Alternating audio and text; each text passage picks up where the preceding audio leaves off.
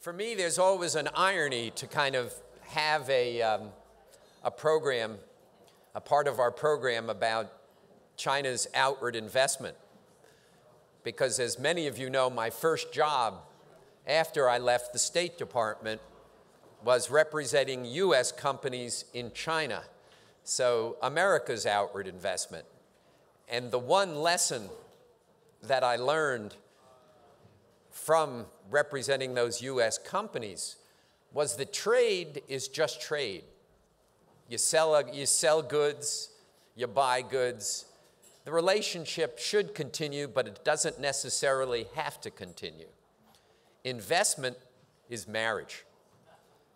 That you have to build that relationship. So actually, investment into China, US investment into China, has actually built a constituency for constructive US-China relations. So that we have Qin Xiao today talking about China's outbound investment, which is so important today, leads me to believe that as this investment continues, and as Chinese companies get married to their investments in the United States, that is going to become a new pillar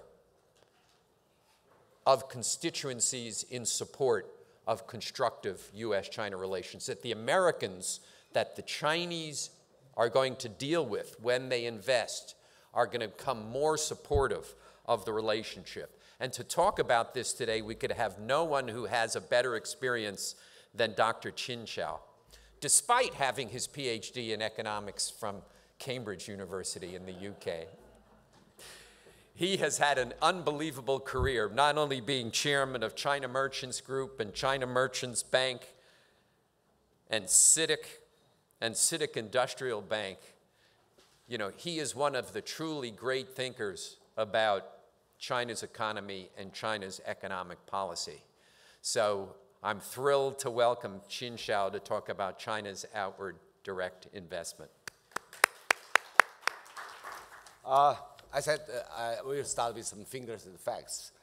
First of all, the China's ODI reached US dollars about 120 billion this last year, and with about more than 20% growth year to year, ranks third in the world for the second consecutive year. That's the flow of last year.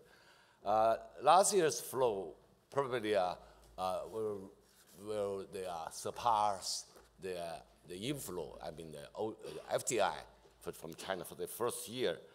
And if you look at the longer period of time from 2006 to 2013, the compounded average growth rate will be 32.8%, which is quite dramatic.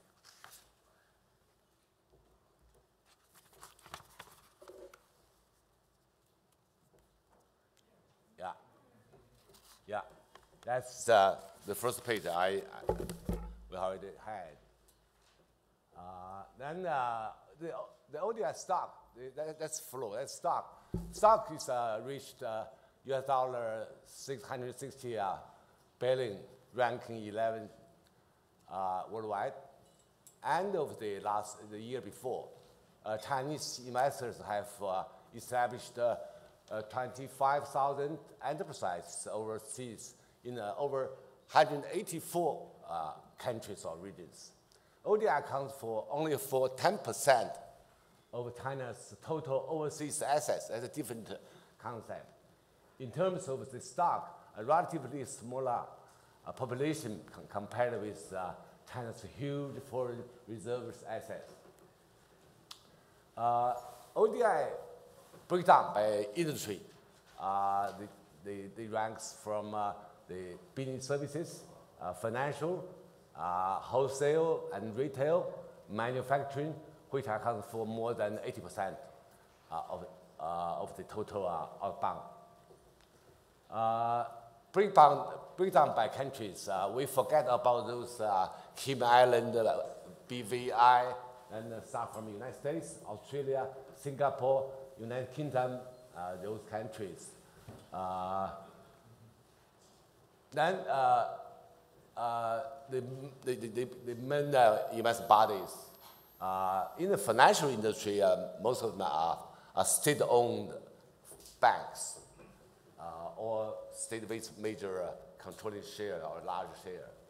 In the non-financial sectors, about half to half. But last year, or before last year, the private sector surpassed SOEs, become a major one. I believe that will be the future for next decade. There's something about the ODI with USA, with this country. China's ODI in the United States has been growing rapidly during the recent years. According to the Chinese official data, China had invested US dollars 3.87 billion in the United States in 2013, surpassed the US 2.82 billion. So there's more FDI from China to US than from US to China in the year of 2013. At the end of 2013, China's ODI stock, in terms of stock, US is still much bigger than China. But Chinese ODI to United States is amount to 21 billion as the total stock. American stock about something about 300 billion. And to continue, they are, in terms of the China's ODI stock in the US, the top five sectors are financial industry, manufacturing, mining, wholesale and retail, and real estate. That's some general pictures, facts and figures. Shows the emerging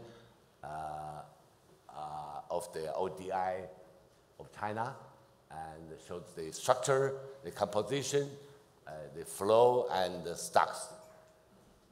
Some observations. First of all, the ODI in manufacturing sectors or industries is not very active in China. It does not show as a world factory or a big country for manufacturing. It's not compared to that, not really representing Chinese industrial power. The problem will be could be those that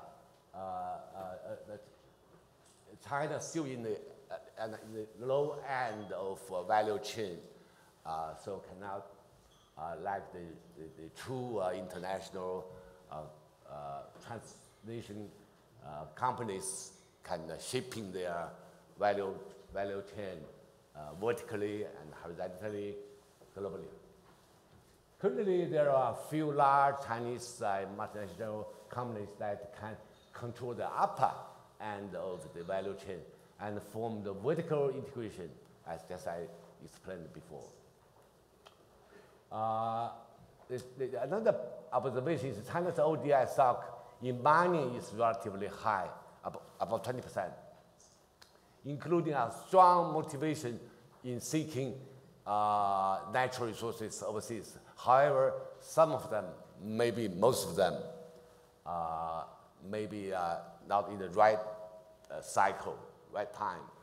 So they are suffering some problems now because the low price of commodities.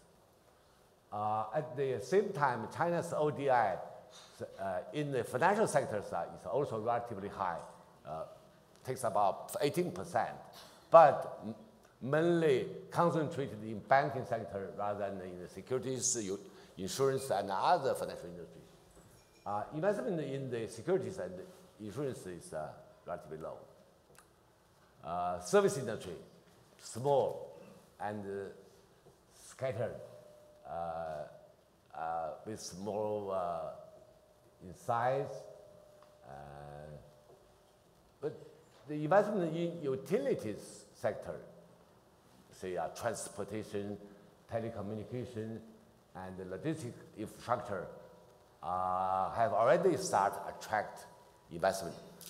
Currently, it's not a big portion, but has a big potential. Investment in technologies, high tech in particular, regardless of the soft one or hard one, now reached a significant scale. That's the observation. Let's talk about One Belt and One Road initiative.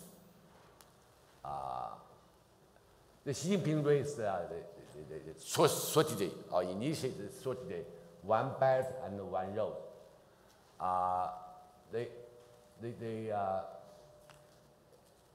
It's being called this new Silk Road economic belt and maritime Silk Road, which will connect China with Central Asia, Europe, and South Asia. China promoted to establish of the Asia Infrastructure Investment Bank and the BRICS Bank, targeting infrastructure investment along the One Belt, One Road, and encouraging more Chinese enterprises to participate. The One Belt, One Road initiative is a grand overseas strategy for the next decade for Chinese companies. This map shows what do we mean by One Belt and One Road. This coverage.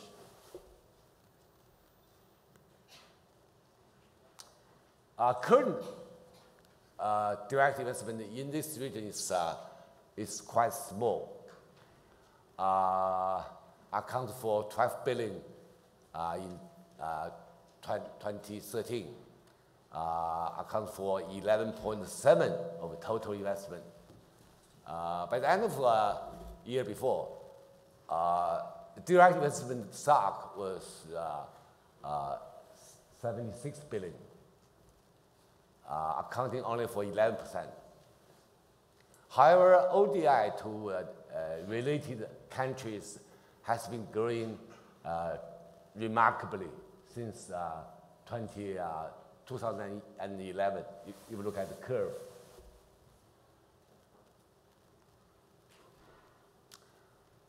The strategy is aimed mainly at the increasing the needs of the region's infrastructure. According to the Asia Development Bank, there is a huge infrastructure gap or shortage in this area or region. And the use of Chinese expertise in infrastructure, construction, high-speed rail, ports, road, etc., has much room for development. Initial fund for the One Belt, One Road will be mainly backed by China's foreign exchange reserves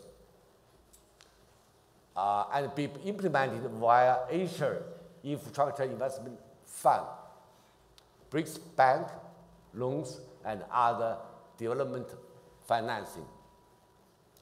Under this initiative, China's overseas investment is expected to grow rapidly in the coming years.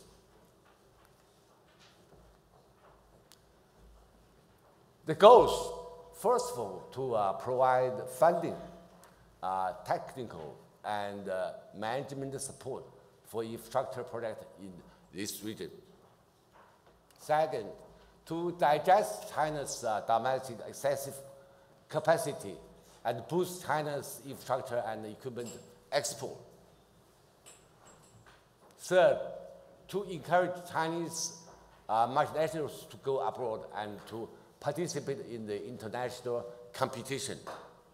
The last one, to promote regional economic cooperation and development. Some issues and risks. So it's first one is the role of government and enterprise. The government should speed up the negotiation on regional free trade agreement or bilateral investment protection agreement, promote trade and investment facilities and provide services for ODI of Chinese enterprise. Also, the government should probably handle potential geographical issues, creating a better environment for enterprise to play. The government should not intervene in business decisions. Enterprise should focus on commercial interests instead of undertaking political and foreign affairs mission. Actually, that's a little bit, it's a problem. Some company claims they representing the country to secure some resources or to try to obtain some high tech. And there was no clear distinction between the company got the mission from government or purely commercial companies. So they confuse the market. So I think you want to have a good marriage, you must clarify your function or your role. Public commercial attributes. Enterprises with function to provide public goods may have preferential loans and related policy support from government. Commercial enterprises should be aimed at profit maximization and profit making and must assume sole responsibilities for its own profit and losses. Should the nature or the functions of the two kinds of enterprise should distinguish. That's also part of the PPT as conditions. Improving the structure of China's ODI. The manufacturing portion should be increased, and the infrastructure or utility should be increased, and the value chain, the position on the value chain should be upgraded. Some legal issues, a lot of them, I just select some of them. Chinese companies often lack experience. Just Lu Feng said, we are in the transition from rule by law, rule by people or rule of law. So we should fully understand or aware the importance of the law. There are a lot of laws. In particular, Chinese enterprises should pay attention to the legality of certain operations, such as anti-bribery laws, money laundering laws, and carefully deal with the country targeted by Western countries' sanctions and bans.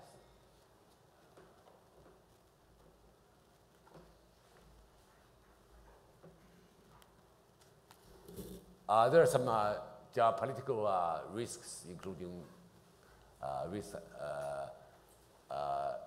associated with politics, war, nationalization, breaches of contract, etc. The region recovers of one belt and one road. Most of the countries is pretty high political risks and other risks. Many acquisitions are blocked by host countries' government under the national security consideration, including this one. Foreign settlement of China's threat acts as a barrier to China's going out policy, especially for large SOEs. There are social, cultural, and religious conflicts. As a basically non-religious country, Chinese people sometimes may lack understanding and respect for host countries' cultural and religion customers. A labor issue. There's no truly independent trade union in China. Chinese enterprises usually lack of experience to dealing with their labor rights issue.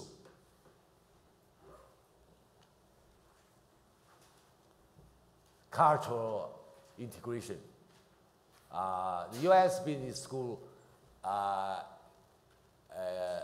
India's Tata Group's acquisition of Land Rover, as well as China's acquisition of Volvo, have been used as case studies to analyze the differences in cultural integration, products development, and human resources after merge. While Land Rover had significant success, the Volvo acquisition was not definitely a failure, has been comparatively overwhelming. Some of the China's overseas acquisitions have often ended with failure, such as CCER's acquisition of Thomas TV business and Alcatel mobile phone.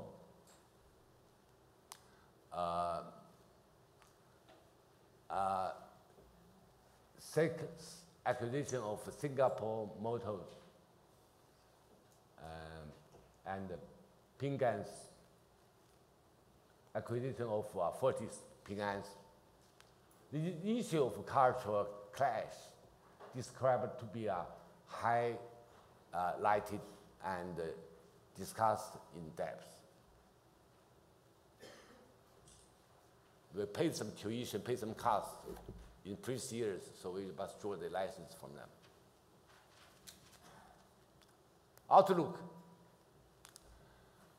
China has already become a major economic power in terms of GDP, foreign trade, import and export, FDI, foreign reserves, manufacturing. So we expect the rapid growth, which is much lagging behind the outbound investment compared with other areas. So we expect a rapid growth of Chinese outbound cross-border capital activities in the coming decades. The One Belt and One Road initiative can be seen as a concrete going abroad plan and should lead to a period of rapid expansion of China's overseas direct investment in the region. Possible developments. In the process of China's capital account liberalization and due to the sluggish global economy, assets price may be undervalued, which may provide Chinese company with buying opportunity. Cross-border expansion of China's firm will help digest excess domestic capacity, accelerating the upgrading and adjustment of industrial structure, encouraging effective use of foreign exchange reserves, and exert the positive impact on global and regional politics. We expect the shares of overseas investment in manufacturing and infrastructure to rise significantly, while China's ODI in the financial sector will maintain its rapid growth momentum. ODI flow could surpass 350 billion by 2025. Assuming the trend continuing in the upcoming years, factoring in the development of over the next decade, assuming 50% annual flow growth before 2020, and 8 to 10% growth from 2021 to 2025.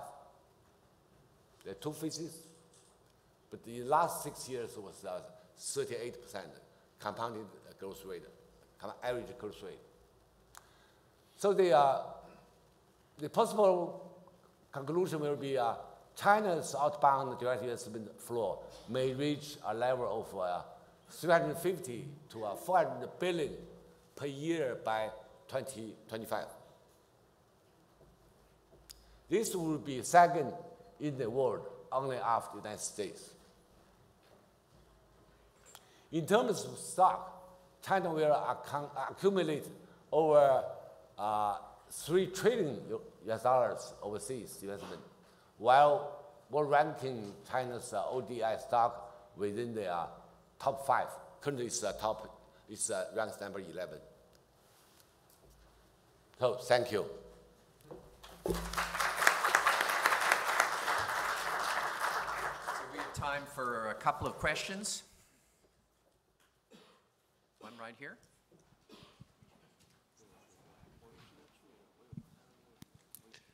Albert Golston from Indo-Brazilian Associates. China has a significant, with respect to commodities, a significant investment in South America, particularly Venezuela. They have about $40 billion in loans there. What is your forecast? What is the outlook for China with respect to their investments in Venezuela going forward, particularly with the oil prices being as low as they are? To answer these questions, I think you must take into some general trend. I think China will have a soft landing from current status to a new normal, which means we have less excessive capacity decline in growth rate, but a better quality. And the curve will be quite flat rather than it goes very sharp. A sharp one is not soft one. So the minerals, China still have a big appetite to import minerals for their manufacturing, domestically and internationally as a final market. But they will gradually go declining the total import of minerals. What do you think the implications would be for this if the United States and China should conclude a bilateral investment treaty? Will there be diversion of investment that would have gone elsewhere that would go to the United States, or what do you think would happen? I will answer, Stephen answer in different way. I will be puzzled if there's no bilateral investment treaty between these two powers. So it's a normal thing. Whatever we do with other countries, the first thing we should do together. I think we need to go on to the next panel. So let me call up, thank you very much, Dr. Qin.